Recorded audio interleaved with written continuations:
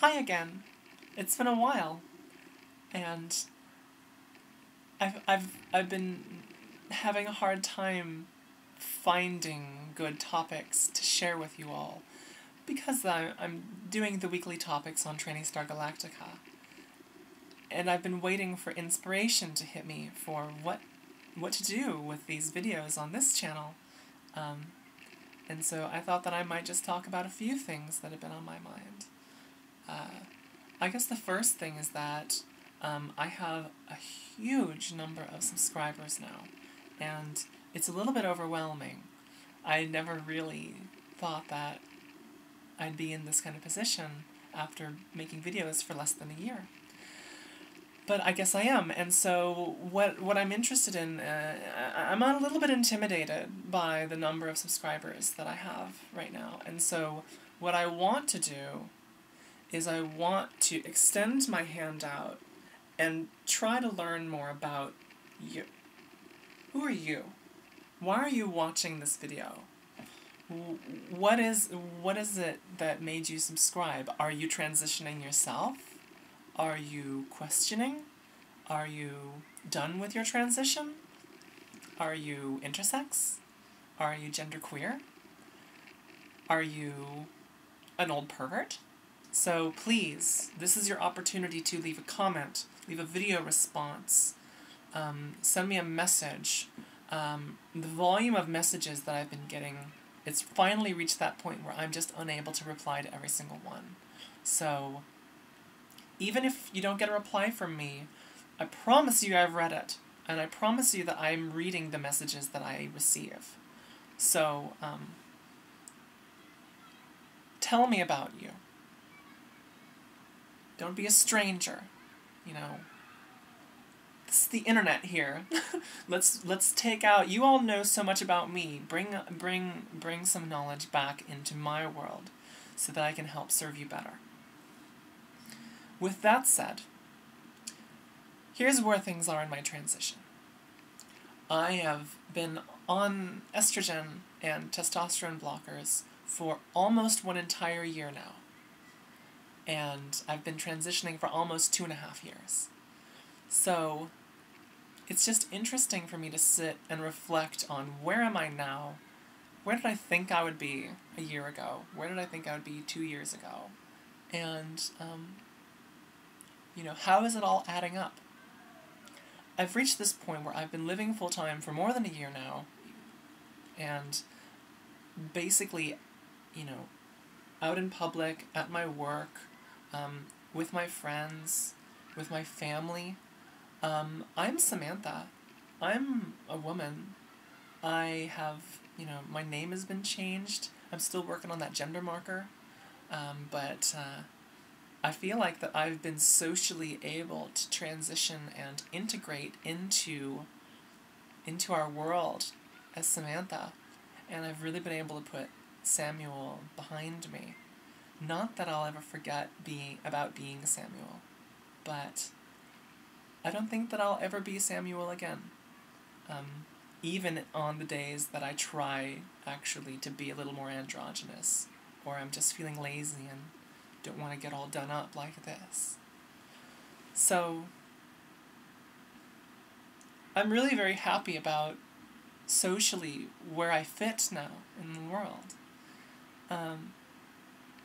But there are still some things that bother me. And I don't know if they'll ever get better. And the first thing is my voice. Because every once in a while when, you know, I'm watching a movie or talking to a friend or, you know, meeting somebody new, you know, I don't feel like I have a woman's voice. Sometimes I'm completely amazed at how people could take me for being a female when I sound this way. And, you know, when I try to do it, it hurts, and it feels unattainable. the voice that I want, the voice that I hear and hear, or the voice that I try to have. And, you know, I could do things like talk up here, and I could probably change my speech patterns to be a little bit more California girl, a valley girl, if you will, and just this kind of shit. Just use my voice to do that. But that's not comfortable for me. And I mean, the voice that I'm using now, this is the voice that I use in my daily life. This voice was hard to achieve. But I could always feel it within reach. And when I try to do this kind of thing, maybe it sounds a little bit more like what I was kind of hoping my voice would sound like, but it feels like it takes so much maintenance, and I feel like I'm constantly straining it to the point where I don't think I could use it all day, every day. I just don't think it's possible. Maybe it's my next challenge to try to level up my voice, for lack of a better term. And I'm a geek. And if I'm not consciously thinking about it, then it just kind of falls back down to where I've naturally landed, which is, again, much far removed from where I used to be, which is down here. Actually, even lower than this. Like, very different from here. Very different from here. So, I don't know. I continue to struggle with my voice, and I don't actually have any lessons learned to share with you. Just that I am still facing my own struggles and my own issues in my perception of myself. You know, I've had a couple of friends lately, trans woman friends, that are just completely fabulously beautiful girls, and they've been talking about the further they get into transition and the more full-time they are, they're more paranoid, or they're more upset about the way they look, and that always was confusing to me. But I kind of have to admit that in the last 2 months or so,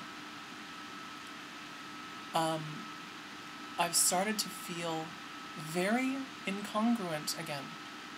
I feel like this face that I see in the mirror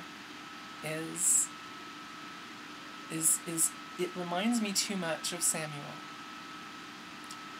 And it makes me want to change it. It makes me think about getting FFS. And I know that it's going to be an avalanche of responses saying, "You don't need FFS, you're beautiful," and I appreciate that. But I also feel that maybe it's something that I need for myself. And I don't know why. I don't know if I feel that way strong enough. And so I continue to face challenges. Like, I guess I also have this kind of philosophical resistance to the cosmetic surgery industry, because I don't like the way they come to trans people, for example, and say, "You can be a beautiful woman like you've always wanted to be if you just give us $30,000 and we'll rebuild your face." I find that messaging offensive. And I kind of have this weird standard, and I don't know where it came from, but as I've been successful in my transition, I've felt like I can get through this life without getting face surgery. I can do it. I don't need it. But lately, I don't know if I can pull it off. I don't know if I'm just going to be so upset when I see myself in the mirror sometimes. Okay, I'm basically covered in a mask today because I'm wearing so much makeup, but but I'm not. I'm pretty upset with the way I look, so I'm struggling with things. We're all struggling with things. And I don't have any words of wisdom or pearls of wisdom for you today.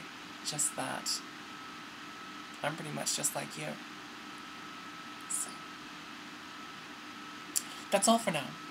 Thank you, and I will see you next time.